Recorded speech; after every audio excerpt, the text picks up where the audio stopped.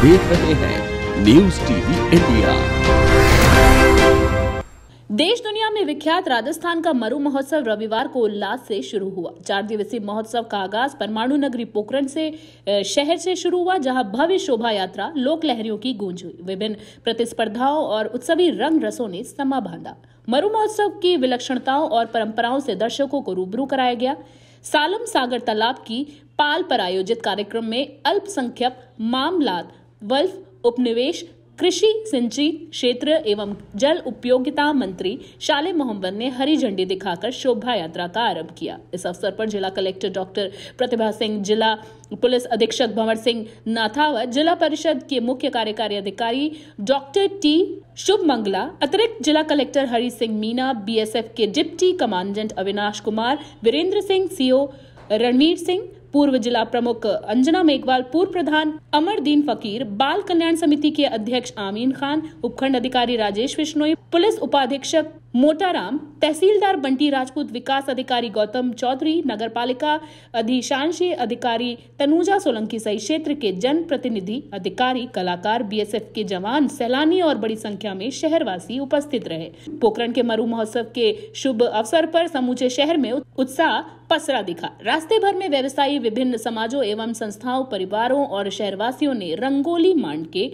तथा पुष्प वृष्टि कर शोभा यात्रा का स्वागत किया और खुशी जाहिर की। शोभा यात्रा में बैंड की सुमधुर धुनों और लोकवादों की स्वर लहरियों पर कलाकारों ने गीत उकेरे। वहीं शोभा यात्रा में सजे धजे ऊंटों पर सवार बीएसएफ के जाबाजों, बीएसएफ महिला टुकड़ी, बालिकाओं एवं महिलाओं की मंगल कलश यात्रा और विभिन्न झलकियां आकर्षण का केंद्र रहा। रास्ते भर नाच गान करते हुए कलाकारों के समूह ने कालबेलिया, अश्व, कच्ची घोड़ी, गैर आदि लोक नृत्यों की धूम मचा दी। शोभा यात्रा शहर में मुख्य मार्ग से होते हुए राजकीय उच्च माध्यमिक विद्यालय पहुंचकर समारोह में परिवर्तित हुई। भरत बोहरा मिस्टर पोखरण, निकिता राठौर मिस पोखरण चयनित हुए।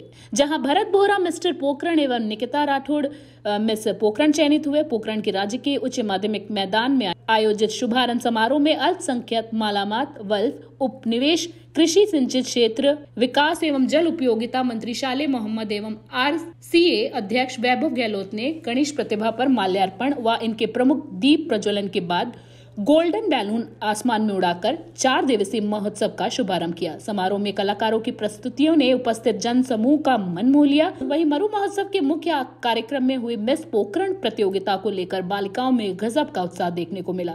प्रतियोगिताओं में 20 बालिकाओं ने हिस्सा लिया। पारंपरिक वेशभूषा में सजी धजी बालिकाओं ने सभी करतल ध्वनि से उत्साहवर्धन किया। मिस पोखरण प्रतियोगिता में निकिता राठौर मिस पोखरण चुनी गई। वहीं मिस्टर पोखरण में 5 प्रतिस्पर्धाओं ने हिस्सा लिया, जिसमें भरत बोहरा मिस्टर पोखरण चुने गए। मुख्य कार्यक्रम में सभी प्रतिभाएं आकर्षण का केंद्र रही, जिसमें साफा बांधो प्रतियोगिता में दुर्जन सिंह भाटी विजेता रहे। वहीं रस्सा कस्सी में टीम कपिल विजेता रही। मलश्री का खिताब विक्रम जोशी ने अपने नाम किया तथा मटका दौड़ में श्रीमती रुकड़ी ने जीत हासिल की। इसके साथ ही मेहंदी प्रतियोगिता में तनिषा खत्री, मांडाना में जसोदा एवं रंगोली प्रतियोगिता में खुशबू विजेता रही। कार्यक्रम का समापन पद्मश्री अनवर खान एवं लंगा पार्टी के कलाकारों की सामूहिक प्रस्तुतियों के द्वारा हुआ। खिताब एवं पुरस्कार वितरण अल्पसंख्यक मालामात मंत्री शाले मोहम्मद एवं आरसीए अध्यक्ष वैभव गहलोत एवं अन्य अतिथियों ने किया। मुख्य समारोह परिसर में प्रदर्शनी का आयोजन किया गया, जिसमें बीएसएफ द्वारा भी स्टॉल लगाई गई। बीएसएफ के हथियारों की प्रदर्शनी को देखने के लिए युवाओं में काफी उत्साह देखा गया। जैसलमेर से जगदीश गोस्वामी की रिपोर्ट, न्यूज टीवी इंडिया। ताज़ा न्यूज अपडेट्स पाने के लिए हमारे चैनल को सब्सक्राइब जरूर करें और शेयर एंड कॉमेंट करना ना भूलें। न्यूज टीवी इंडिया पर